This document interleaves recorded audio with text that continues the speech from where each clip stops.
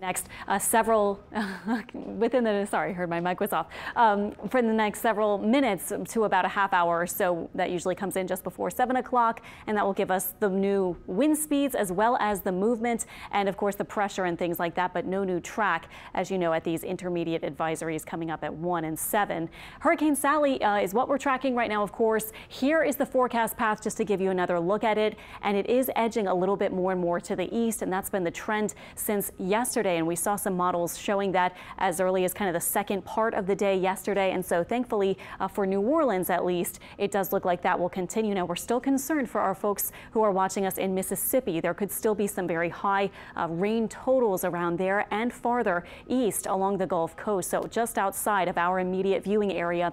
Not ever good to see those high rain totals zeroing in really anywhere. But here's the steering pattern that we've been talking about, a kind of weak pattern. Of course, if it were strong, it would be moving it in. It would be just really making a quick trajectory across the U.S. or something like that. But instead, we have just a kind of meandering, slow moving storm. There's a big high. All these oranges are showing general high pressure to the north, and that's sort of blocking it and just kind of keeping it in the same range. We will see the high building out eventually to the east of the system, and that will help to direct it to the north. So that's why we're expecting that jog to the east and then eventually to the northeast. Here's a trough of low pressure that will come into the scene, and you can see between the movement around this high and around the trough of low pressure, eventually Sally will be taking a more northeasterly path by the end of the week. So Chris was showing you this graphic, and so we did, he updated all the numbers, and I updated this one too. So this is a little bit more in line with what the models have been showing. I showed you the GFS and the Euro were showing those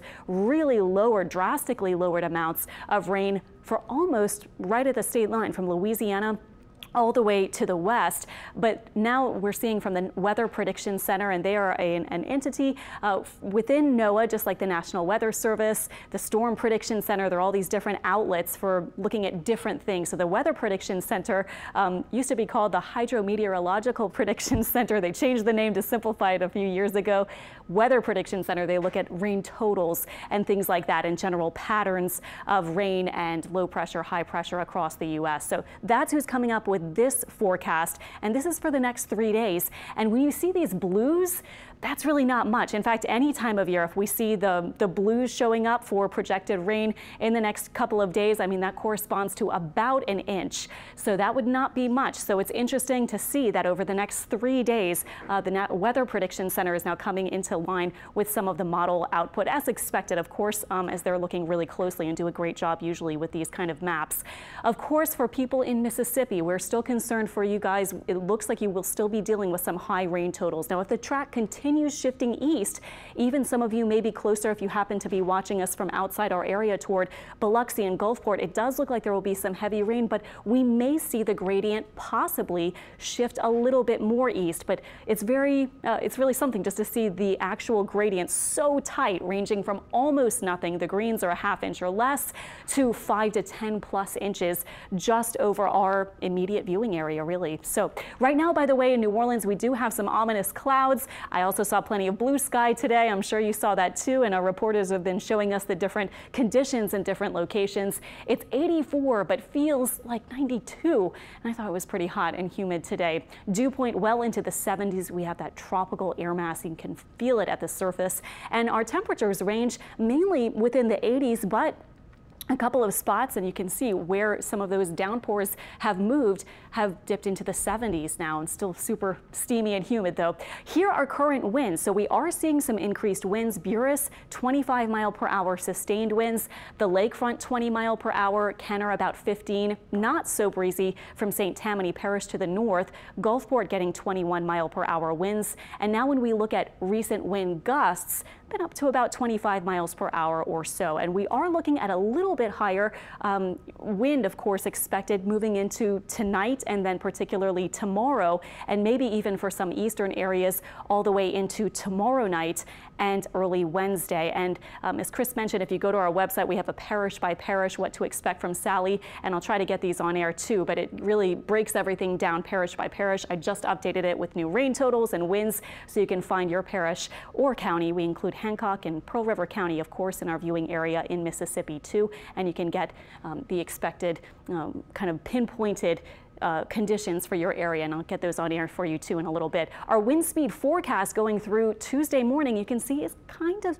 about the same for much of the area, North Shore and in the city of New Orleans. At Buras, you can see, of course, higher rain and by that point, wind as well. And over toward Gulfport, you saw there was a high wind sustained speed of about 40 or so miles per hour and gusts higher than that. So that would be closer to the storm. No surprise that that would be where the highest winds are. And then as we get into Wednesday morning, here we are with sustained winds showing up in the white. That would be maybe 10 to 15 or so miles per hour for much of our area, and gusts maybe a bit higher than that. So that's how the winds are looking right now. I showed you the rain, and of course the surge is something that we've been tracking, but some areas, as Chris was pointing out, have risen only a bit so far, but we still have all of tomorrow too, so that could still be certainly a concern along our especially east-facing shorelines and over in Mississippi too. Here's radar right now. There was that big downpour just kind of moving across St. Tammany. So while some of the models are showing very low rain amounts, just take it with a grain of salt, because we may have a little downpour bringing a little bit more than that for some spots. But generally, those would be manageable rain totals, of course, for much of Louisiana. Here we are with some of those downpours around Bogalusa and into St. Tammany. And here are most of the heavy rain bands and just so little movement. This is our loop that goes back about 2 to 3 hours, and you can see it's just still spinning here just off the coast of the Gulf Coast. Our passing rain expected later on tonight. Our forecast for tonight has 70s to about 80 degrees for lows, and it will be windy. It is kind of breezy right now in some spots. Tomorrow we're looking for highs about 85, and as you make your plans tomorrow, it may be somewhat similar to today. For some areas, we'll probably have overcast skies. It will be a touch windier, as of course Sally will be just a little bit closer to the coast, but it looks like staying to the east.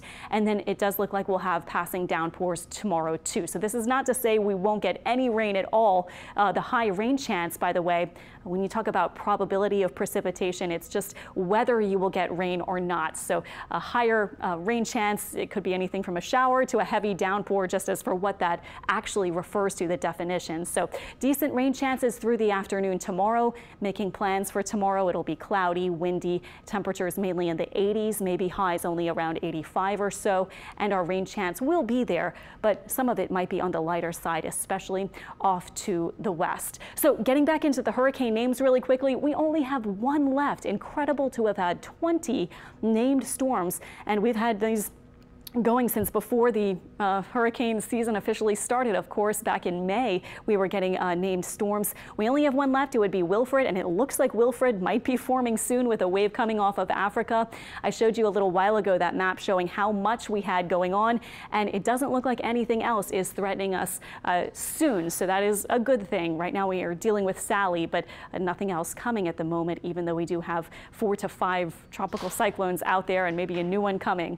If we do get into the Greek alphabet, which of course looks likely, the NOAA forecast would take us to about Delta perhaps. In 2005, we did make it to Zeta, but it's something to think about. It's mid-September right now. By October, we'll probably be using these names to refer to those different storms that might crop up. Our 7-day forecast showing tomorrow a decent rain chance, and for those of you in Mississippi, that will be the day, especially starting overnight tonight and into tomorrow, that we will see most of the impacts with rain and surge, and also with our wind.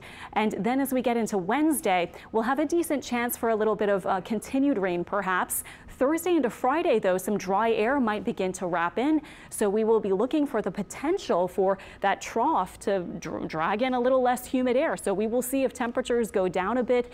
Some models are showing around 80 degrees, low 80s for Sunday into Monday, so that would be a good thing, and probably some somewhat breezy conditions continuing through the weekend too. Wilfred is all that's left. Wow. All right. Well, with Sally moving east, people along the coast now making a lot of preparation.